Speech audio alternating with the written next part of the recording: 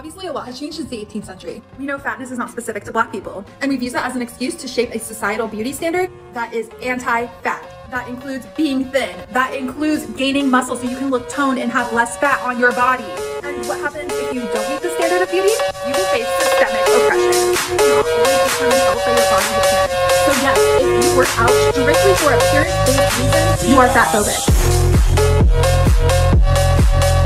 All right, what's going on, people? Fat people, skinny people. Look, TikTok's a place I've probably covered around 100 times just because of the crazy shit I see on there. It's practically unlimited content if you're wanting to start a channel here on YouTube, mostly because of the strange people who use the app every single day. But today we're taking a look at the Fat Pride group on TikTok. You know, there's nothing wrong with being confident in yourself, but some of these posts are just straight up enabling food addiction, so I figured that we'd take a look at these together. Go follow my Instagram though, I'd appreciate the love, and plus I'm pretty active on there, so go check it out. And yeah, before I actually start all these videos, I want y'all to comment down below what your opinion about this is, like the whole fat pride movement. And listen, I'm not no doctor, I don't really know much about the human body. I'm kind of guilty of that. I wish I did know more, but I think I know enough about it to know that, like, isn't this promoting like a relatively unhealthy lifestyle? I don't know, I could be wrong, but honestly I think I'm right when it comes to that. That's just me though. Let me know what y'all think in the comments. We're about to check this shit out.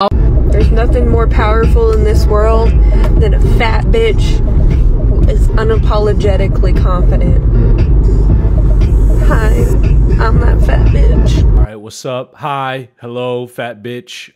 What's good? You know, I'm really not trying to get in the way of your like little confident speech here, but I can name a lot of things more powerful than you. I'm not gonna go too hard on that one because this person didn't sound like they were too arrogant. They were just kind of posting on social media. I also don't really get her reasoning for posting it either, because if you post this shit on TikTok, the comments are just gonna be flooded with like whale. I mean, let's keep it real though. There's menaces in the TikTok comment section. This is what I eat in a day as a fat person that isn't trying to lose weight. So first I started off with some iced coffee and it was delicious. Then I had some eggs. They were really good too. And I had a piece of toast with some butter and jam on it. I thought the jam would cover up the burntness, but it did not. It was nasty. I had a banana. It's a banana. It's average. Then I had a McDouble and small fry for lunch. It was pretty good. It's McDonald's, you know.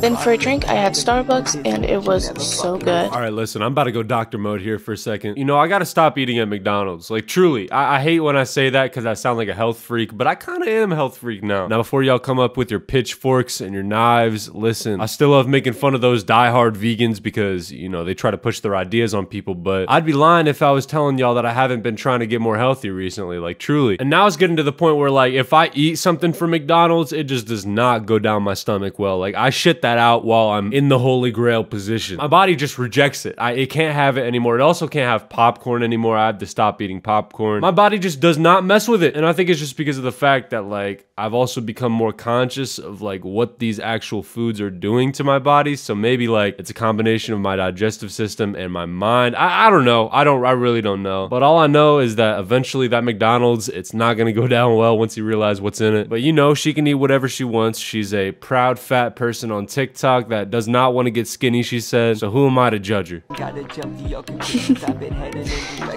At work, they had some breadsticks, so I had to snag me one, although it was dry as hell, so I had to drink some water. There's me running my mouth. For dinner, I had some Taco Bell, I had a bean burrito, then I had a Baja Blast Freeze. I almost choked right there. I saw my life flash before my eyes.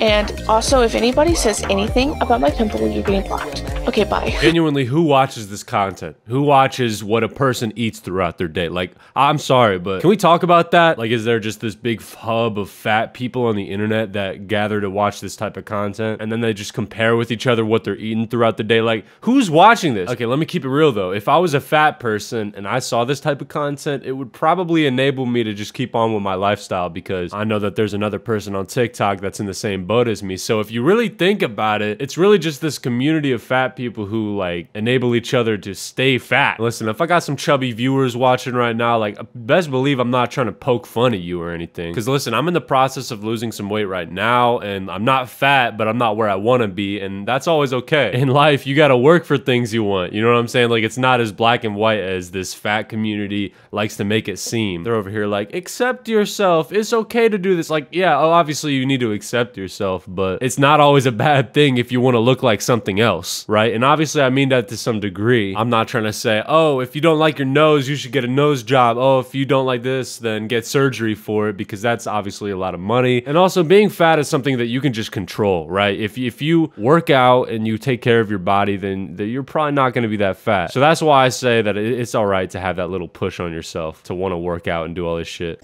And so I believe in exposure therapy. So I'm going to film my body sitting down. So if you're out there, you're a fat person, and you're like, oh, I hate my reflection, I hate seeing myself sitting down, I'm doing it, you can do it, there's no shame, our bodies are normal. So yeah, let me film that right now.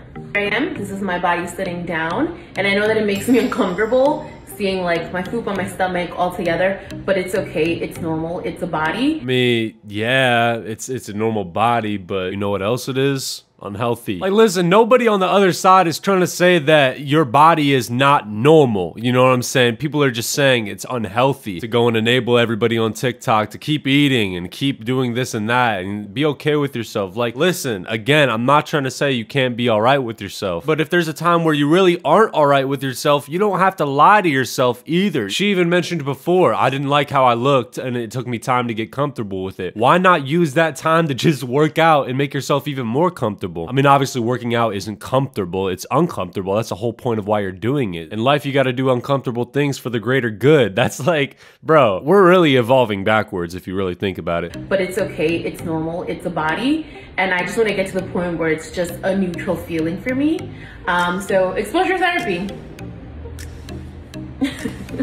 You know what's actually funny? Exposure therapy is a psychological treatment that was developed to help people confront their fears. When people are fearful of something, they tend to avoid the feared objects, activities, or situations. So basically what it's saying is you have to approach it head on. And how do you approach being fat? Working out. And listen, nobody's forcing you to work out. You don't have to do it if you really don't want to, but I wouldn't live in this fantasy land if I were you. That's just how I see it. Bitch, what's the worst thing that's gonna happen if you start believing that you're the hottest bitch alive? Someone tells you that you're not. Okay, are you gonna live your life according to their insecurities, or are you gonna continue being the hottest bitch alive? I don't think she lip synced a single word correctly in that. Why the fuck are people so fucking stupid? Like, I take better care of myself now than I did when I was smaller. This is so wrong on so many levels. Just because someone is thin does not mean they take care of themselves.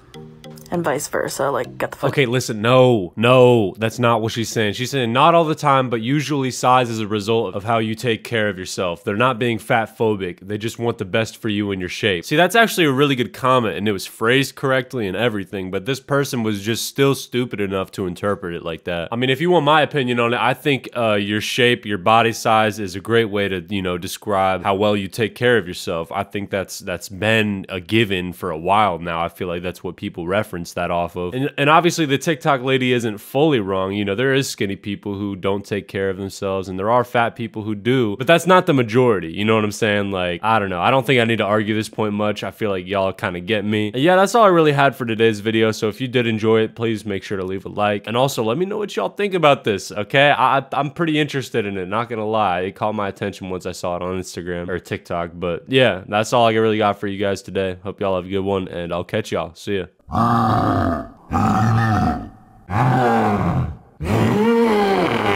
Yeah!